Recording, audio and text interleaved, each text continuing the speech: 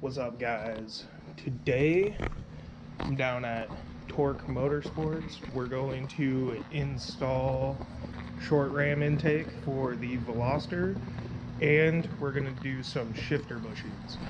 So all we got left on this is welding up the bracket, which will fit right here, so we can bolt it in, powder coat it, throw it in the car, and shifter bushings. Might as well as do both of them at the same time since they're right next to each other.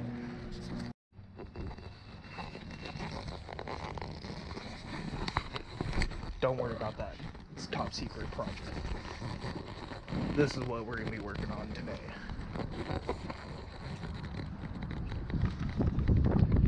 So I'm going to replace factory airbox, and then to get to the shifter, pull out the battery, airbox, and then down in there is where these new bushings go. These top bushings in the kit are for at the transmission, and then the bottom bushings in the kit are for at the shifter.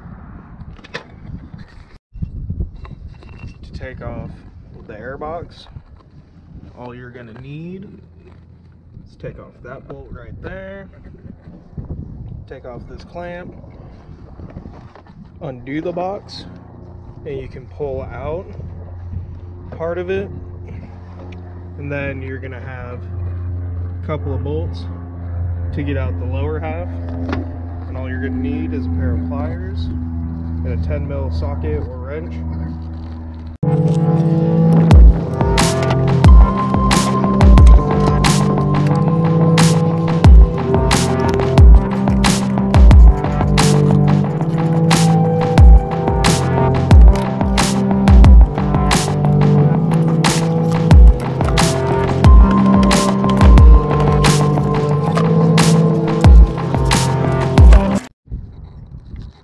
For the bottom part, there's one bolt there, one bolt down in there, and one bolt in there. Still 10mm. You'll just need an extension so that you can get in there and get to them.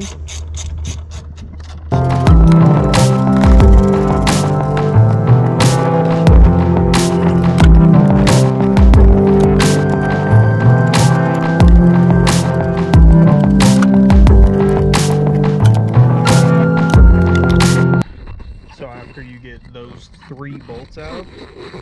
I know it's hard to see in there because I'm just using a GoPro, but there's the connector pipe there. So if you angle it up so that piece will clear, kind of rotate a little bit, and then she just pops right out.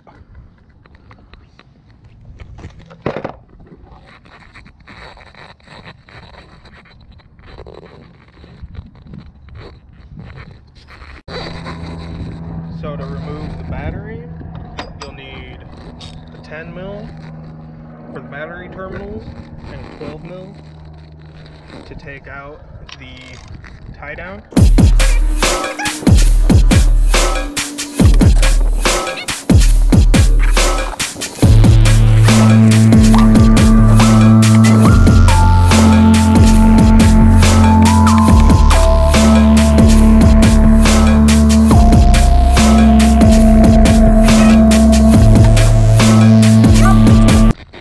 All you got to do is take out the tray so that you can access the shifter bushings.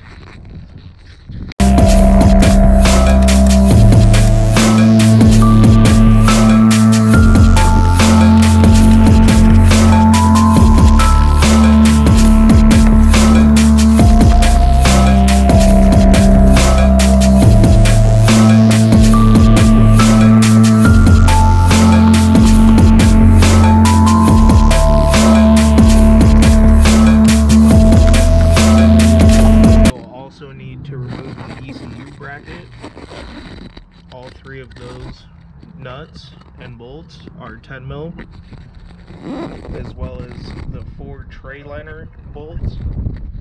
There's going to be the 2 here, the one there, and the one back under the ECU.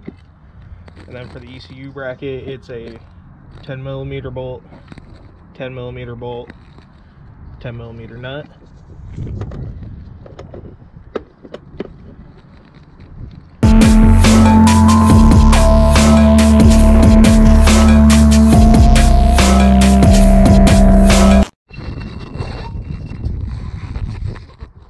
Once those are out, you can lift and pull it out.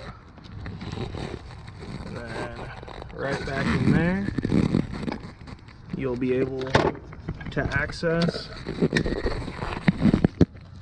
the last little bolt just right there. And I forgot to mention, you will need to take out this bolt here that holds in the positive terminal connector.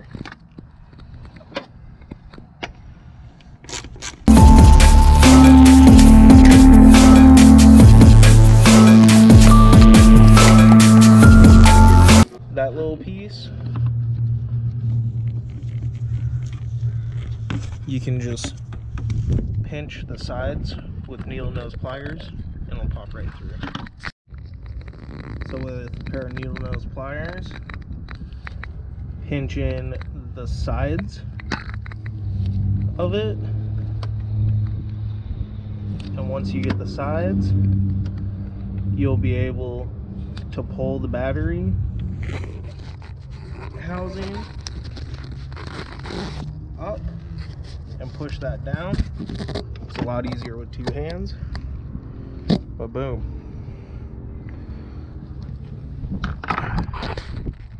Brackets off. Now you can just move this off to the side so it's out of your way. And then right here is the big bracket, or sorry, big bushing. Little bushings right there. Just got to take these little pins out on both of them.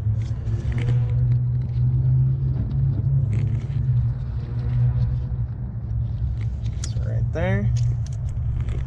There's the first one.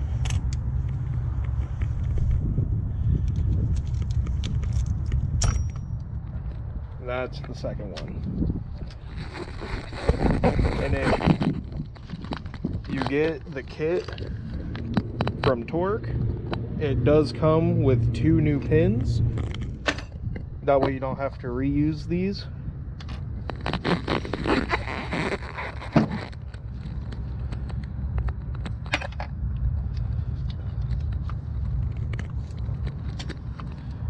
Right there, and then that one slides out.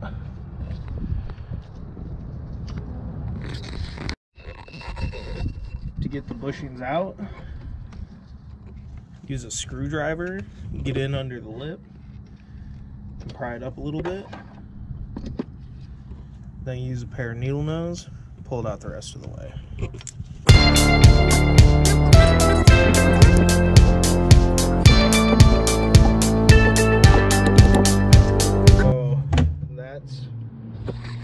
The old big bushing is getting replaced with the solid bushing. Then once you get the bushing through, this clip will go right through that little groove in there.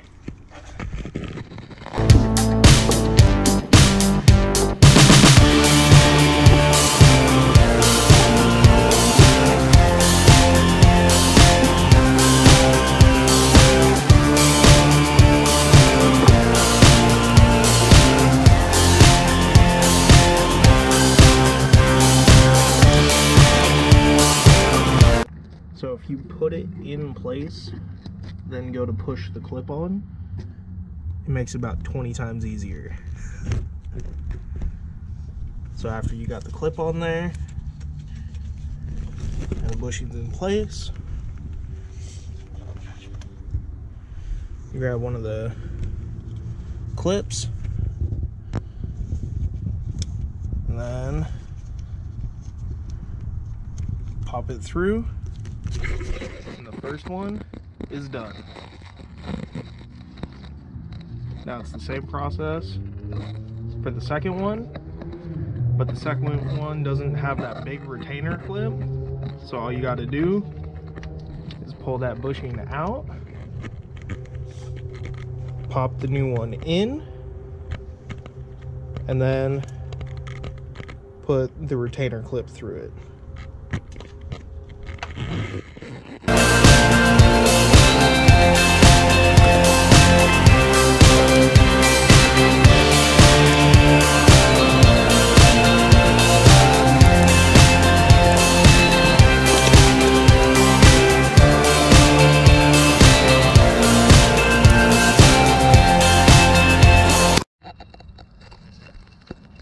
So it's a tight fit getting that in there, and then the back already has pretty much a stop on it, so it won't fall through.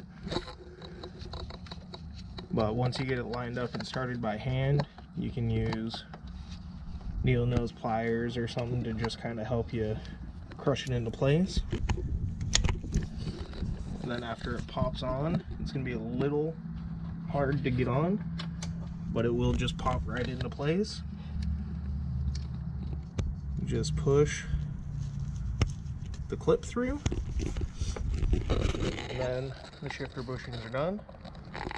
Now you put the tray liner back in with the battery and the battery diaper if you want to run the battery diaper.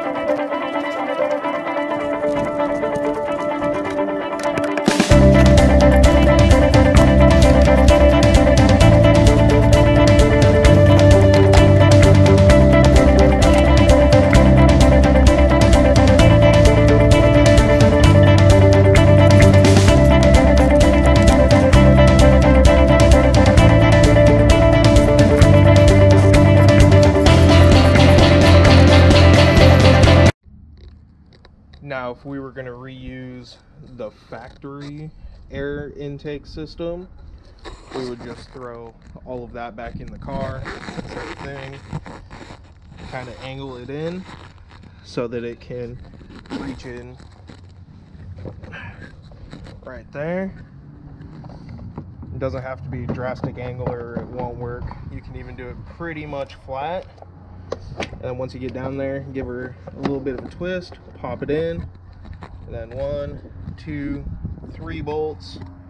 Throw your air filter back in, and then put the tube back in through there. Tighten down the hose clamp, plug back in, put your 2 hoses back on, and make sure you get the hose clamps on all the way.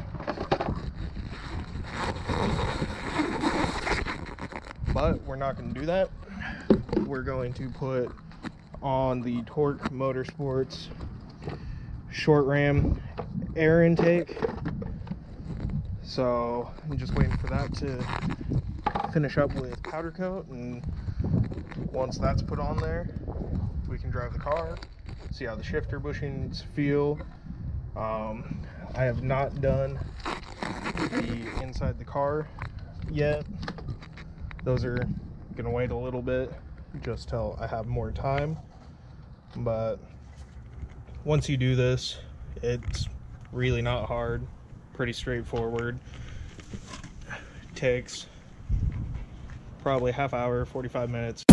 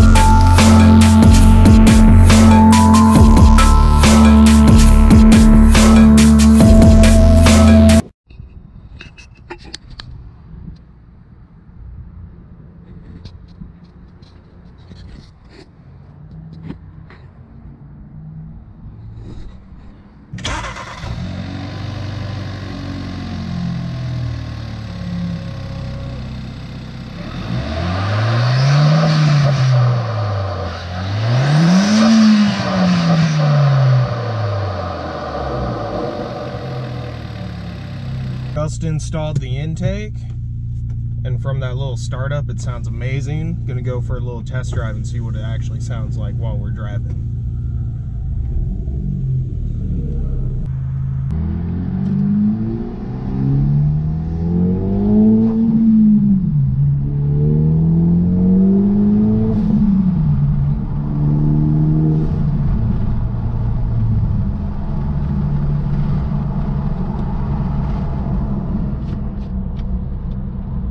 So that was with windows down. Now we'll see what it sounds like with windows up.